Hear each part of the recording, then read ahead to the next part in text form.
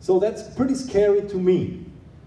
And we could already, I think if we, it's my really deep belief, if we would put all the power together, all the knowledge of classical medicine, Newton's physics, quantum physics, and energy medicine, I'm 100% convinced that we could heal cancer already.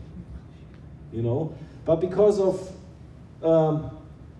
economical reasons, this is the only factor which prevents us still from healing cancer.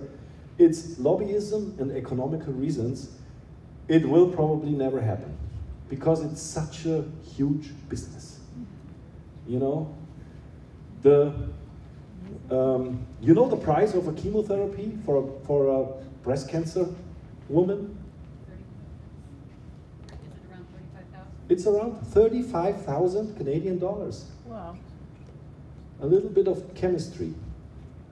$35,000. Of course you don't get the bills because the insurance pay for you. If you would get the bills directly, you would probably not be able to afford it. That's one treatment. Ah, it's one regimen, yes. Yeah. Yeah. I know chemotherapies, they are in the $200,000 range. It's big business. You know, in the afternoon we had a little meeting, we had a discussion about diabetes patients. They still have to do the poke, you know, they have to use the bloods and their blood drop to, you know, the technology, for example, to do this via infrared is already there. The problem is it's not regulated because the poke business, it's such a big business with the cloths and all that, it's a $1 billion business. Nobody wants to regulate a business which takes away this business from those companies.